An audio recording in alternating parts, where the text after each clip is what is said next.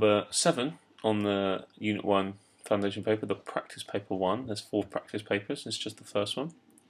We're told lots of information about a football team, about 2/5 of their matches, and drew 7/20 of their matches, and they lost 10 matches.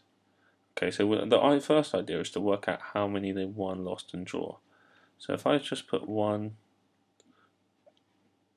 drew, and lost here. Well, we know that they lost 2/5, but we don't know what the total is, so we can't work out how many games yet. Okay. Now the drawing, we know that they drew 7/20, with the same problem. If we knew what the total is, we could work out 7. So we don't know how many games they drew. What we do know is that we don't know the fraction, but we do know that they lost 10 games. So if we could work out this fraction here, we could then work out what the total games were, and we could work backwards and do this. Well, to do that, we need to add these two fractions up. Actually, we need to work out these two fractions.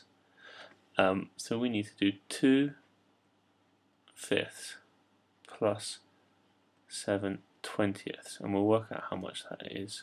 And then with the bit that's missing to make a whole is going to be how many games they lost.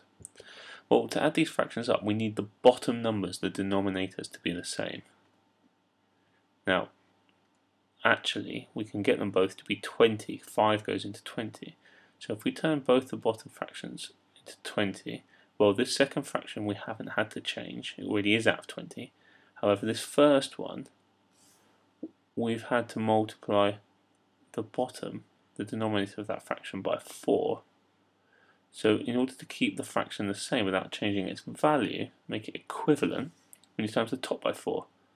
So that's 8 out of 20, which tells me that's 15/20, which actually cancels down nicely for us, which actually cancels down to 3/4. Okay? So we know that this team didn't lose 3/4 because that's what the win and draw comes to. So it means they must have lost 1/4 of their games. So if you manage to calculate that, I reckon that you'd get 2 marks for doing that calculation there. 1 mark for working out it's 1/4, and then you can work out the total games. If they lost 1/4 of their games, and it must be 1/4 because they won and drew at 3/4, so they lost 1/4 is 10 games. The total games must be 40. That's important.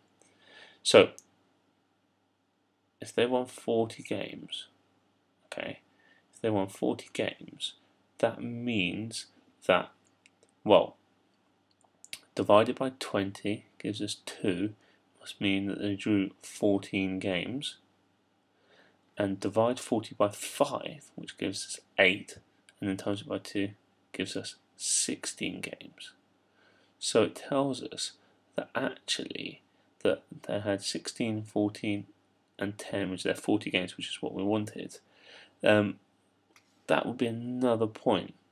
Okay, that would be another mark. Then the last thing we've got to do is work out how many points they got. Now they get 3 points for a win, so that gives them 48 points for that.